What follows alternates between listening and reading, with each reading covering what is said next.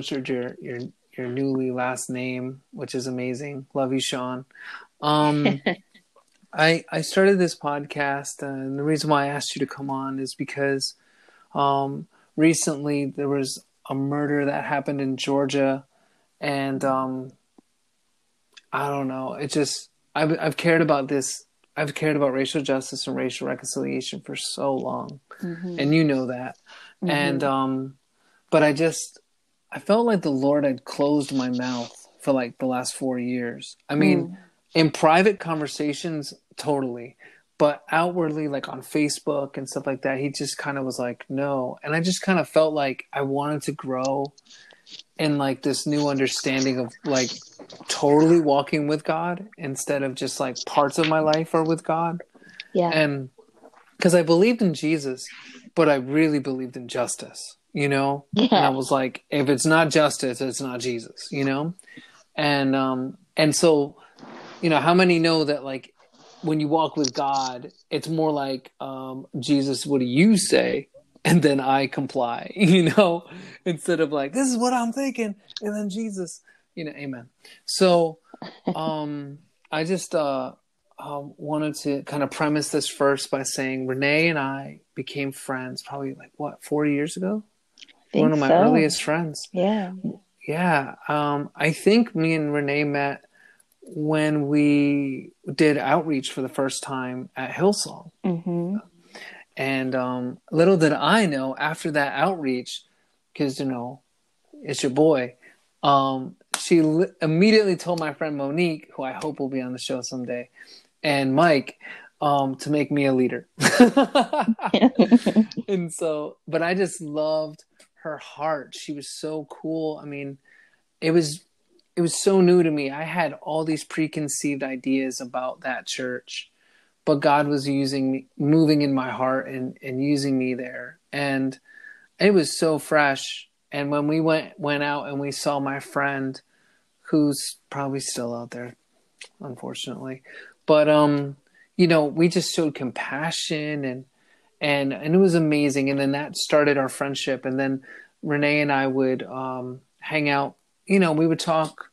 Going forward, we ended up talking like at least once a week in the summers, and eventually we kind of all came together and like started this organization called the Men of Honor Foundation to empower men in their godly masculinity, addressing toxic masculinity, and it's a multiracial group. Like it's just organically that way, but I think it's very dynamic in the sense that it has a strong multicultural expression versus other men's groups that I've been in that tend to kind of like have not hegemonic, that's probably too authoritarian of a word, but like homogenous, you know? And so Men of Honor, which we have an event coming up on Wednesday, we're gonna plug it later.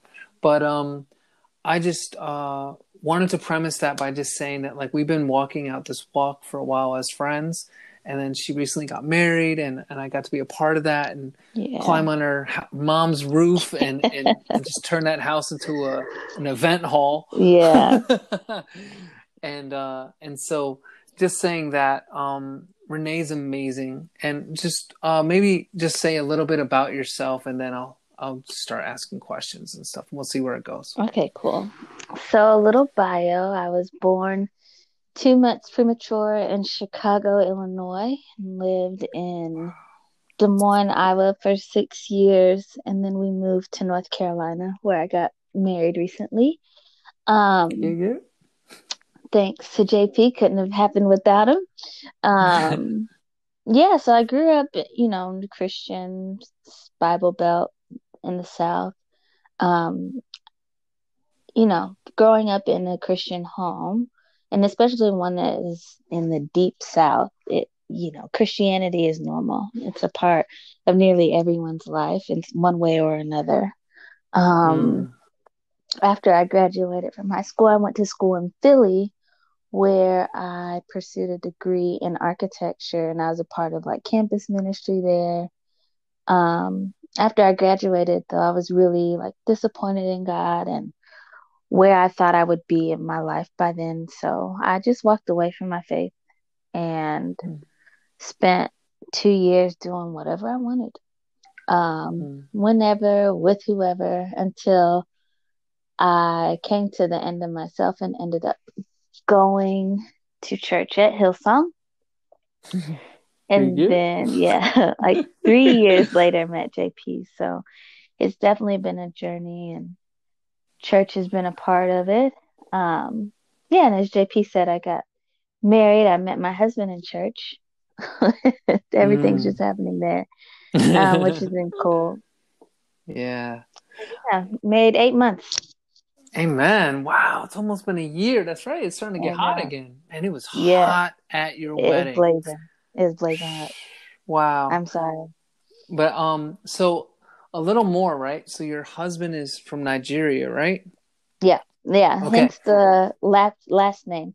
My Right. husband is Nigerian, Right. and he's been here for about 3 years.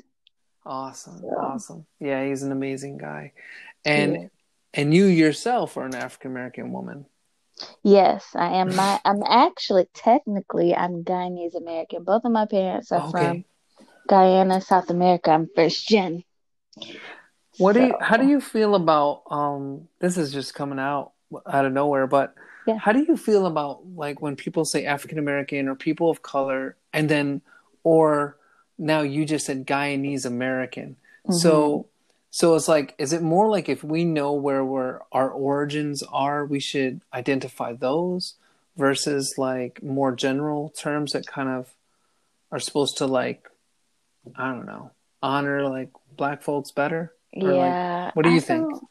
I don't think I have a strong opinion for everyone. I think for me it's just depends on the context of the conversation, right? And Mm, the point. Like if I need to make a point of it, I'll bring it up. Um, mm, I don't mind either way, mm-hmm. generally.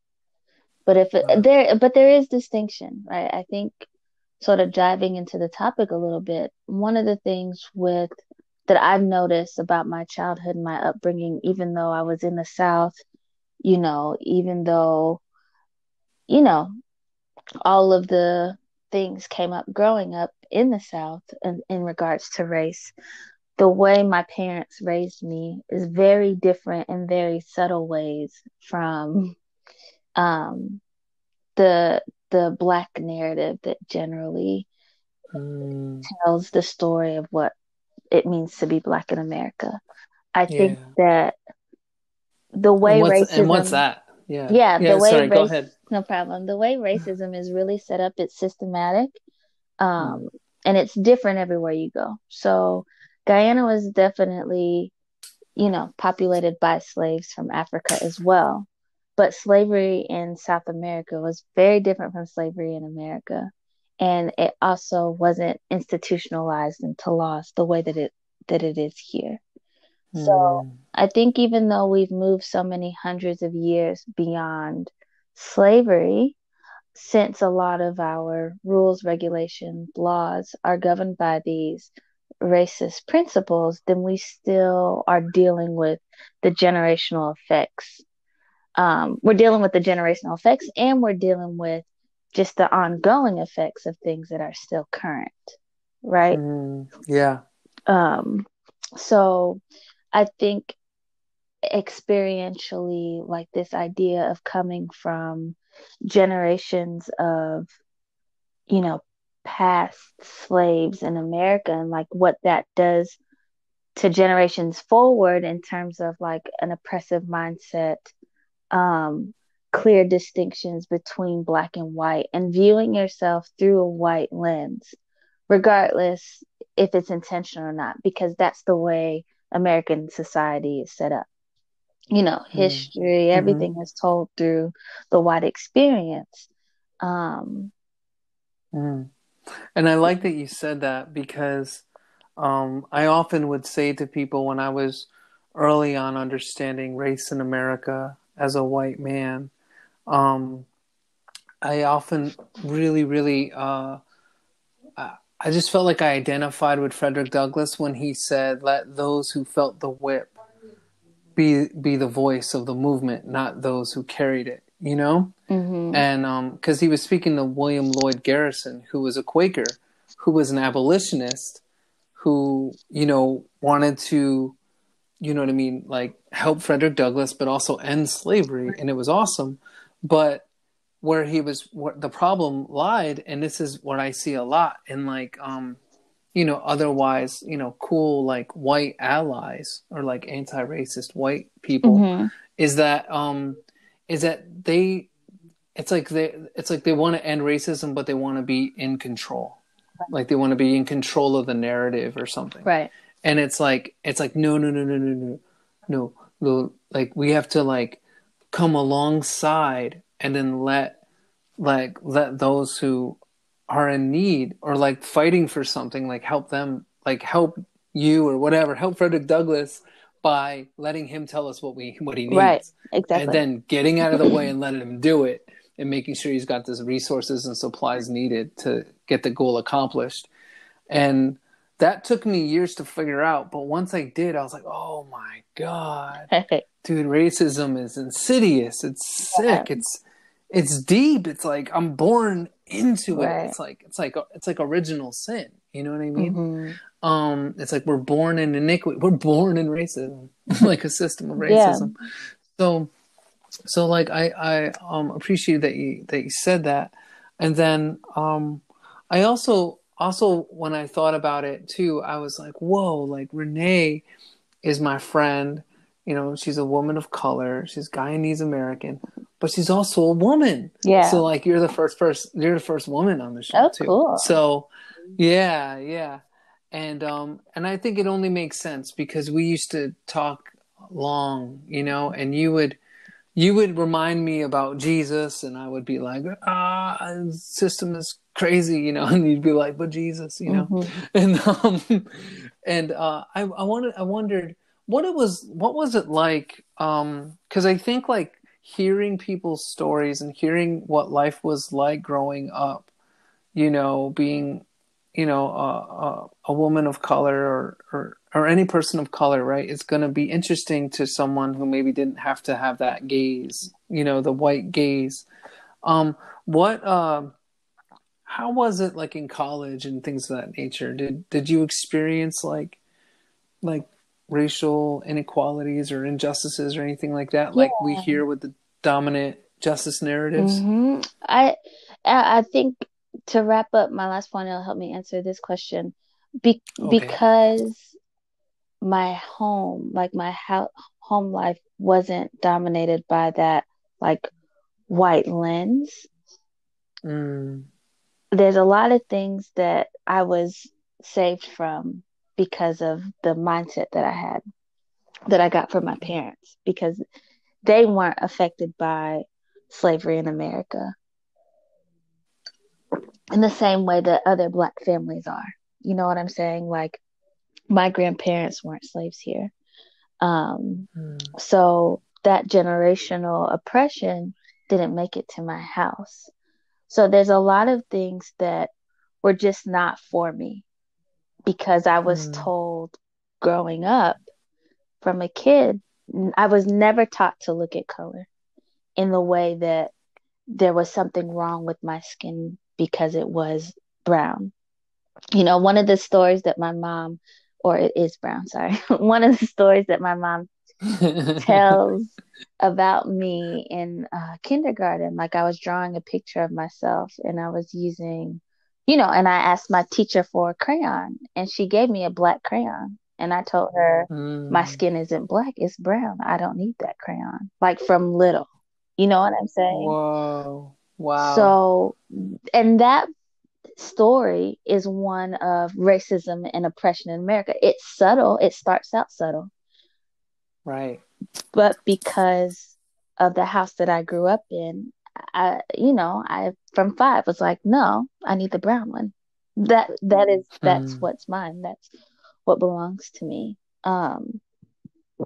But yeah, so getting into more of a college, I did go to a predominantly white college. I grew up living in predominantly white neighborhoods as well. Um, my parents are pretty successful, like upper middle class. So, again, not being from here, they didn't start out with the same struggles and troubles as a lot of Black Americans have to face, you know. Um, Mm. Yeah. and then for me in college, that same attitude as Renee, as an individual, I'm not going to accept, things that aren't for me carried over. Right. So being one of three Black women, and maybe there were like five Black people in my school of architecture, my graduating class. Um, Wow. Really? yeah. Wow. Man.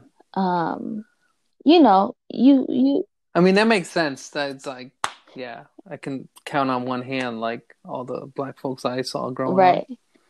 You meet people. Like everyone's coming from plenty of different backgrounds and people are trying to be nice and be open there in college, but you also hear and see, you know, the racism. And I did not Mm, have to experience or endure things that were like blatant and cruel and mean. And I'm super grateful to God for that. And then the yeah. opportunities that I had, run-ins with was just ignorance. People just not thinking and needing a friendly reminder that what they have done or said is unacceptable. Um, so sometimes I really valued like being the token Black person around. You get the conversations about hair and about all of the Black cultural things that people feel like they can't ask just anyone or they're dying to know. Um, Hmm. and a lot of the times I wasn't offended by that. It's more of like, you need this education because I can see that. I can see that. You'd be like, you know what? I'm I'm gonna going help to you. help you. And please don't ask anybody else this question because you might get slapped in the face. But these are very Yeah. personal matters. I want you to Yeah. live. Yeah. And that's very interesting because a lot of people they speak about that in a different way. Like they're like, man, I don't want to have to talk to you about that, you Yeah. know? And I always thought that was really unique about you is that what others might, and I think that's like you said, it's because perhaps it's because of of of of not having to go through different struggles that other people had. Yeah. But yeah, I mean it's cool because we have to have grace. So we need grace on both sides. So it's Right. like, you know what I mean? Like if Becky or whatever doesn't know, like it's like you gotta help her out, Right. and vice versa. You know what I mean? And there is a compromise that's to be made. But then it's like when we get familiar like that, like don't you know what I mean? Don't tread. You know what I mean? Like don't tread on me. And use that against me when you're upset or something. Because it's just And disrespectful in general. You shouldn't do that to people regardless of their skin color. You know what I'm saying? Like this just right, doesn't make human sense. You yeah, know? it's just not good for Right. humanity to do that. Yeah, Exactly. it's like a lot of times, like as I'm thinking about, I'm like, God, do you really want me to do this? Because when I'm pursuing this work, I'm thinking to myself, God, it's like the more I do this, the more common sense this is. Right. But then it's like, in order to get to it being common sense, I had to go through that part of me that was like, wow, like I was raised to believe Mm-hmm. this awful, awful Yeah. lie that was evil. And like to my parents and stuff's credit, they love me, and so they've like adapted to my Mm-hmm. passions, because they see my walk with God and they're like, wait, and I'm like, yo, ma, if you're gonna vote this way, or if you're gonna do this, then like read this Right. book.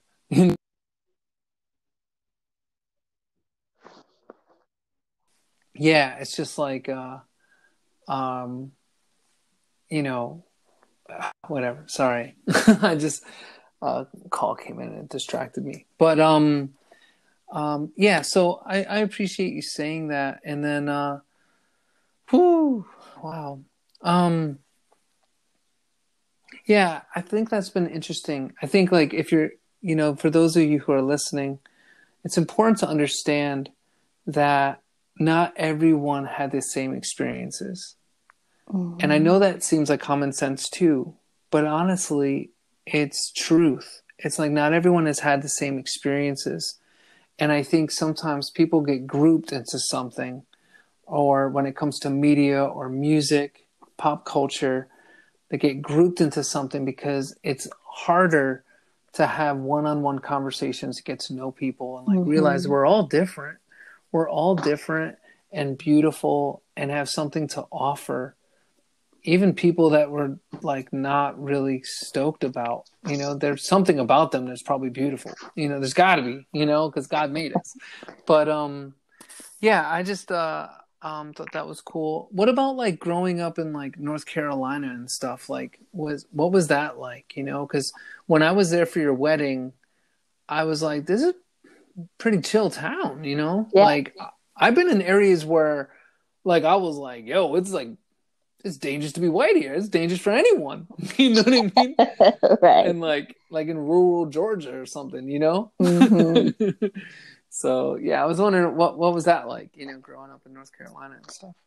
Um, I think growing up in North Carolina, your childhood, you're pretty oblivious or a lot of the things you approach through a child's eyes. Like you're naive to a lot of things. But looking back, um, it's just like some adults were just very racist Mm, and um in very like blatant ways and just the effects of the the education system in general and mm, having friends, get caught up in petty things like little fights or whatever and get expelled for an entire year. There's this one guy who was we were sort of best friends, but not really.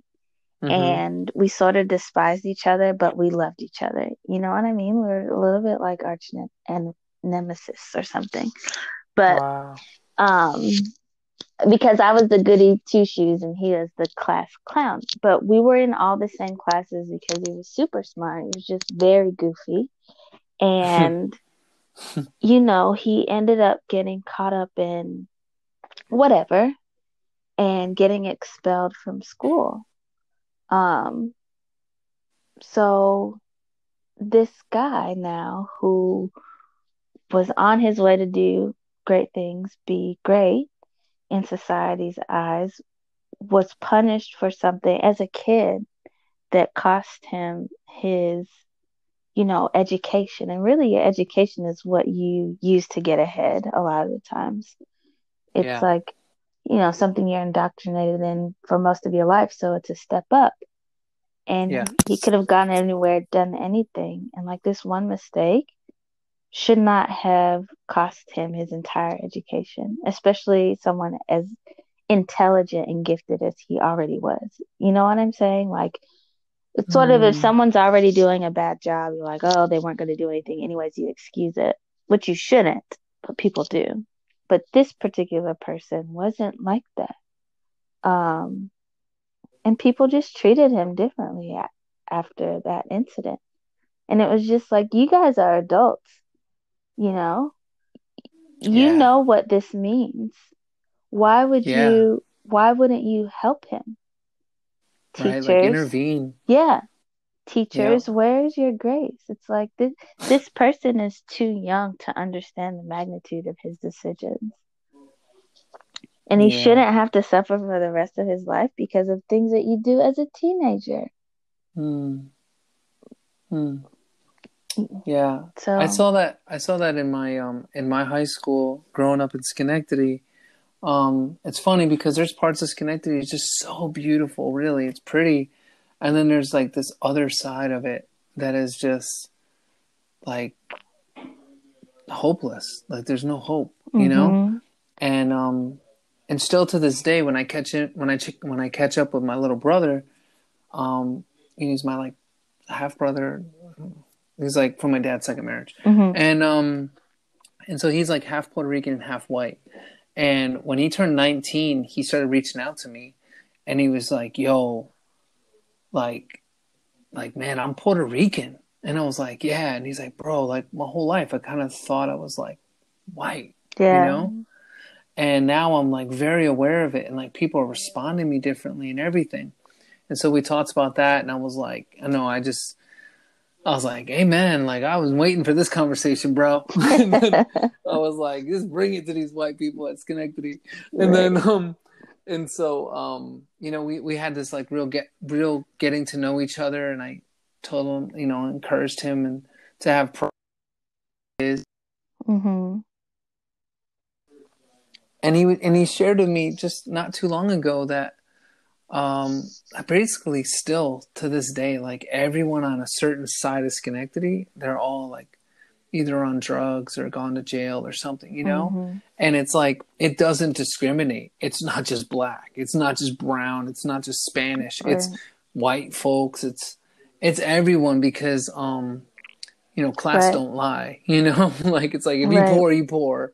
And if you don't, and I like what you said about education because access to education is like an equalizer. Like if you've seen the movie with Denzel Washington where he's the equalizer for people, um, education's like Yeah. an equalizer. It's like, and I'm just saying this because in a way, I think like sometimes like my narrative is a unique one for a Mm-hmm. white guy, you know, but like before I had access to education and got my GED and then eventually college, I really thought anything like I saw or like my worldview was like not large. Like it was my town basically or whatever Mm-hmm. environment I was in. I didn't like reading. I had a poor reading level. I was like fifth grade reading level, all these things. But when I found a book that I really enjoyed, The Outsiders by S.E. Hinton, I saw that there was like something I could identify with. There was the greasers and the socials, and the socials were like preppy kids, and the greasers were like I would say like punk rockers, and I identified with that, and because of that, I was like, if you're passionate or like interested in the subject matter, like you could read, like I could read, and when I started reading, I started to learn a lot more about how to kind of defend myself and that intelligence is attractive, like all Mm-hmm. these things that are like kind of psychological and emotional. But then I saw the power they have in Mm-hmm. society. And then, but I didn't want to do it the way I was told to do it. I'm totally not that guy. But I loved education, so I pursued what I was passionate about. And I feel like education, just like with W.B. Du Bois in The Souls of Black Folk, it's like without that education, without being the first African American Mm-hmm. to go to Harvard, you know, he was like biracial, yeah, I think. And you know, he was in Harvard, and for him, his argument, this came out of nowhere, but his argument was like Booker T. Washington is like basically what trade schools became. And like he is like what can happen if we access power, you know? Like not I mean I'm putting myself in there. But like, you know, if black folks or like anyone not white can access power, um, you know, in Souls of Black Folks, he was just like we can change the narrative. Like we can, you know, we invent things. We're a part of this Mm-hmm. great society. You know, we're American and we're black, you know? And it's like um I just want to encourage that because a lot of times when these riots happened in Ferguson and other places, you know, it's because there's not an investment in the local education system to empower kids to see another option, you know, or to like grow up, build a business and invest in their own community or anything, you know. It's just like, Yeah, what do you it's a do, you tough know? one. And Sharon and I were talking about this yesterday. I think you're right in that education can take you very far. But I think also with the Black Mm-hmm. experience is that education, and whether you have access to it, isn't as easy as showing up to school or not, right? Like if you're going to be taught something, you have to be in a position to learn. And a lot of the times, students, kids, teenagers are coming from households that are traumatic. And no matter how Mm, good the education might be, the care that is needed goes beyond an academic setting. You know, if I'm worried about my safety, if I'm worried about whether or not I'm going to eat, if I'm worried about if I'm going to like get arrested or shot or beat up, then I don't care about what's being taught. You know, yeah, you have to totally, be totally. very secure in order to even benefit from any type of education, despite, schools in Wow. minority neighborhoods not being well resourced. Like, that's a separate issue. But, Lord, if I could even Yeah. get to school, is someone going to take me? Do I have to walk? Word. It's a really, Word. the inequity and injustice is pretty big. It's complex. And yeah, every little bit Yeah. to address it or to try to change it helps. Yeah. Yeah, that's good. Yeah. I see that. I see it in my own life too. It's like once I feel like this is something that is kind of powerful about having a relationship with God is that the inspiration you receive from having a relationship with God and that peace that you feel, like if you're not a believer, this won't make sense. But like if you're a believer, um, like there's this peace that comes, even though there's all this turmoil around you and the system's unjust and all these things. But that peace can actually enable you, in a sense, to equip you in ways that maybe your parents didn't or like other Right. socialization didn't. And then you can pursue something because you're reading in the Bible to like live an excellent life, or like, you know what I mean? I could do all things through Christ. And then you kind of get along people in church and they can kind of Yeah. foster you and kind of be like a father or a mother to you. I feel like this is a good place to transition into, you know, like when was it when you started to feel called as a woman to speak into men? Yeah. Because you are so gifted at this, and I feel like we need to just remove, you know what I mean? Like, hey, let everybody know who's Yeah. behind the curtain. Yeah. You know what I mean? Well, I guess it's 2 years ago, maybe almost three. I can't even remember. I need to look back in my journal. But um, I think like once I realized that you and I had lunch, and I was like, listen to this. Um, but looking back at my life, I was telling you about my former classmate in high school, junior high, who we were like enemies, Yeah. but not really. Like he was one of the first people that I felt like, man, I really have a friendship with this person. Um, and we had moments where like I could speak to him, you know what I mean? And like encourage him and tell him like not to give up, to keep Mm. moving forward. And even into our adulthood, like we still keep in contact, sporadically through social media. And it's that same type of relationship. But there were boys at that time, but men in my life who I had that type of relationship with. Like we weren't necessarily BFFs out in public, but because the nature of, who I was and who they were, I could speak into their lives or encourage them, or I was their tutor. I would help them with X, Y, and Z. And there were just times in my life that I noticed that, oh, when I speak to these people, they listen. You know what I mean? Like, this is my Wow. audience, and this is Mm. where, I feel effective. And not even that, oh, I spoke to this person, they were so encouraged, they were doing so bad before, now look at how great they are. But I think that Mm-hmm. everyone, can attest to the fact that you just sometimes need those moments of encouragement And those moments don't necessarily get you to your final destination, but they're what you need to get to that next step, you know?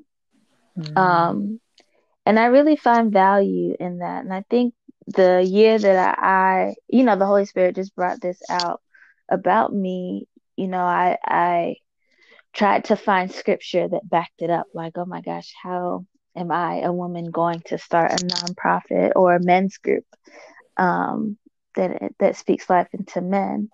And one of the scriptures that I visited was Proverbs 31, which we all read to get a picture of what it means to be a godly woman, or men might read it to figure out who they need to pursue in a wife. But the beginning of the chapter is really about a mom talking to their son about who he should look for in a wife, because that person would bring out the best in him. Mm.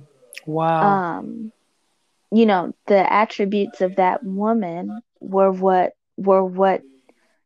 was supposed to like hold up a mirror to who that man was out in the marketplace. Um, and that dynamic, it's like one or two lines in that whole chapter, but it really spoke volumes to me, in that there is a special relationship between men and women that men need to hear from other men, but there are also a few women that they'll receive from as well. Um, Wow. and the magnitude of that relationship between men and women is so complex and dynamic, outside of it being, something romantic. Um, Hmm. just thinking of, that Proverbs 31 woman, and a mother choosing to describe a female to her son to motivate him to become who he was supposed to be. You know what I mean? Like, that's pretty Wow. wild. It's definitely countercultural, even in the era of feminism and so on and so forth. Your first thought Totally. isn't, well, let's figure out what's going on with the men. But for me, it's like, no, let's really figure this out, because that I feel like, and I've experienced as a woman, what I'm taught to do, trained up in, told who I am as a woman is totally different from how men are told to hold themselves and regard themselves and think about themselves. And, for some situations, it's appropriate for, depending on who you ask. But in the grand scheme of things, I think that society just does an injustice to men in limiting or stereotyping um, how we encourage them to grow up, and how we encourage them to own their manhood.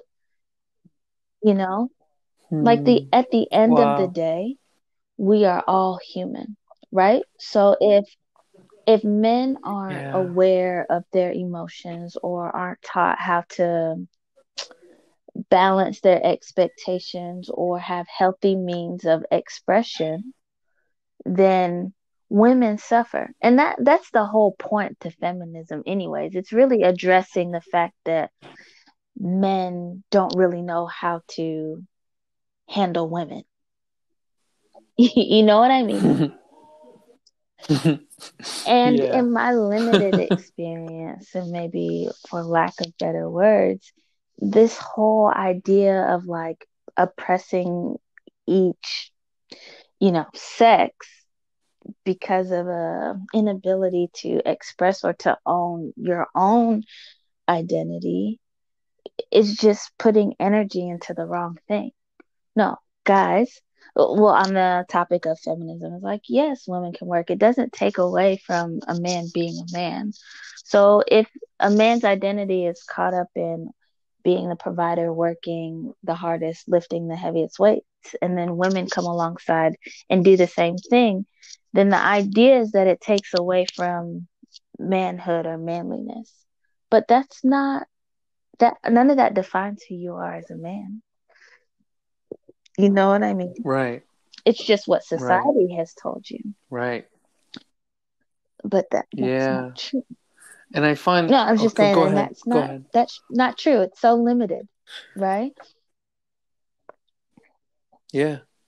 Yeah. It's like, man, it's controversial, and I think that's why my mouth's been closed for like the last few years. But what I'm learning about, living for Jesus like every day and like all of the areas of my life, and I'm always getting better, but and I make mistakes and I fall and I'm not perfect and all this stuff, everything, Mm-hmm. the eyes, the everything. So but like I love God's grace. But what I'm learning about walking as an authentic Christian man, especially with the communities that He's graced us Mm-hmm. with, you know, um, I see being a man and being masculine and encouraging godly masculinity and manhood to be really amazing, really fun, really special. And I see the women around me and they feel honored, they feel safe, they feel protected, and they feel encouraged to Mm-hmm. be awesome. And I think what I'm thinking is that what if like, you know, we were to really live a godly identity as in the way God has created us as men and women, and we wouldn't necessarily need these isms because we are Right. honoring each other well, and we're seeing the intrinsic value of each other, and so there wouldn't necessarily be a need for that particular Yeah. fight or system or thing Right. or ideology, and and sometimes I think that like holding on to these ideologies actually mitigates against what God would want to Mm-hmm. do, you know, if that makes sense. And so it's like, it's kind of crazy because that's very controversial, and and I come from like a pretty liberal background, but I just see God really changing personally me into being a lot more like not left, not right, not liberal, not conservative, Right. but just like a person. And that person has a little bit of Right. all that stuff sometimes. And so I wanted to say this too, that you have an anointing that is, now we're starting to go like prophetic, but you have an anointing that is so special and peculiar because you speak to men, and obviously men of color are encouraged by your voice, by what God has put on your life for them. But you have an ability to connect to all men Yeah. regardless of race. And I think that that's really special, because some people would be like, oh, like, I'm going to go to this person because they're black, or like, this and that. But God's heart is not like for Right. one kind of thing. God's heart is for everyone, and all men deal with masculinity the same. We might have different experiences around that, but we all Right. feel, we all love, we all, are trying to figure out what it means to be Yeah. a man. And like, and in recent years, it's kind of been like fatal to be a man, honestly, so reappropriating or um, yeah, I think the right word, reappropriating what it means to be a man, a godly man, is like imperative right now for, I think, what God is doing in Yeah. in the world, and especially America, in this city. And so I just appreciate like your heart and like being honest and real about it. Like you keep it real in Aw. a really authentic way. It's helpful. It's helpful to me. Like there's just times where like you'll just be like, "Yo, man of God, what are you doing?" And I'm like, "Oh, word, like I shouldn't be doing that." And it'll be like, "Man," you know what I mean? I was like, "Wow, she helped me right now because later on I won't have that problem because I Right. dealt with it." you know, and and my Right. wife won't have to call me out on it. No, But I think I but also just wanted to say, yeah, I think the irony in leading a men's group is that I don't have any idea what it means to be a man.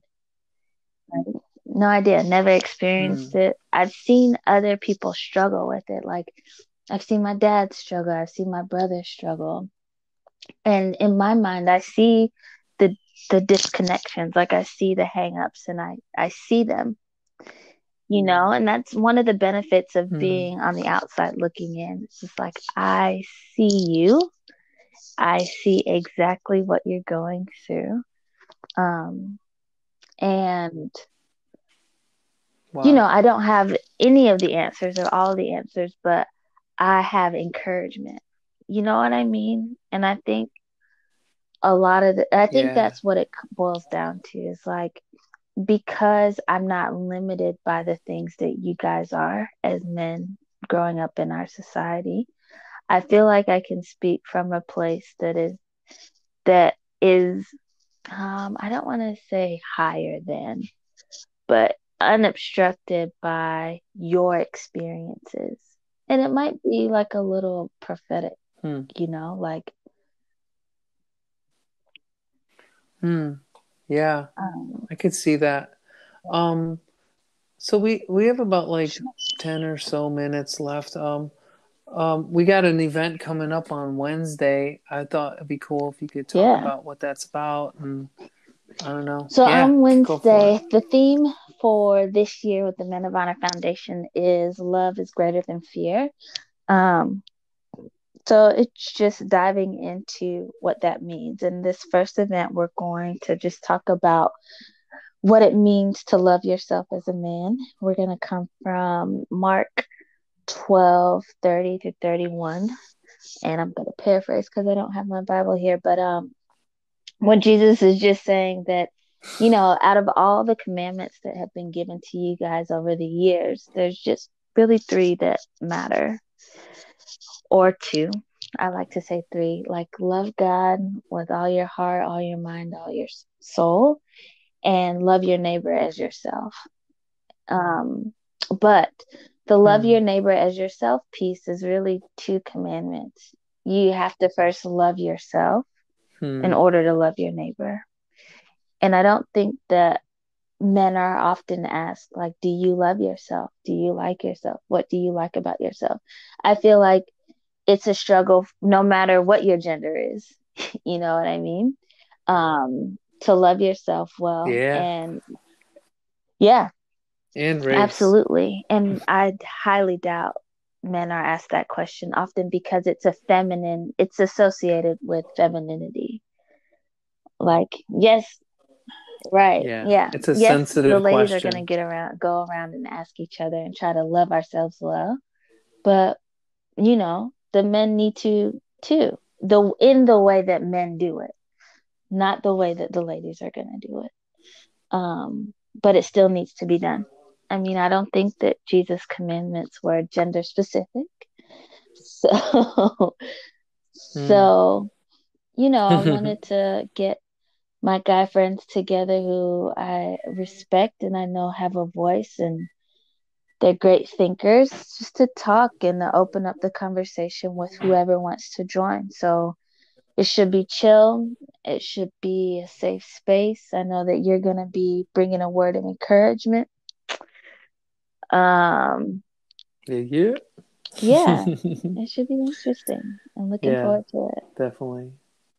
Yeah. Yeah, I'm excited to man, I was working on that word like all day today and the other day because I Mm-hmm. like to think about it and then do the research and then sit on it and then do my final draft. So and I'm just really excited because God is on this self-love over fear. Um Renee, I am so glad you were on the call. Thank you so much. I'm clear on that. I just want to say thank you once again for being on the call. I think I didn't know what we would end Yeah. up talking about. I didn't have a script or anything, but I think like there's a lot of juice, a lot of sauce on this. So, thank you so much for being on the show, and I look forward to Men of Honor Foundation this Wednesday, dropping that word, and everybody else. Please check us out at the Men of Honor Foundation. I'll put a link in the profile. This is Who Dares Wins signing off. Peace. You're Hey, thank you so much. It was welcome. awesome. Well, my first interview. Cool. Cool, cool. Yeah, yeah. I just wanted to I'm learning as I go, and like some days I just think all day long because I'm Mhm. realizing I'm like a perfectionist, which I Mhm. never thought. And I'll just be thinking, and I'm like, yo, like just get conversations, and we'll just see where it Yeah. goes because that's how we learn anyway. Like I try to space it out by like Yes. giving like monologues type things, but there's nothing like this. Like this is an exchange, and hopefully Yeah. there's someone that will relate.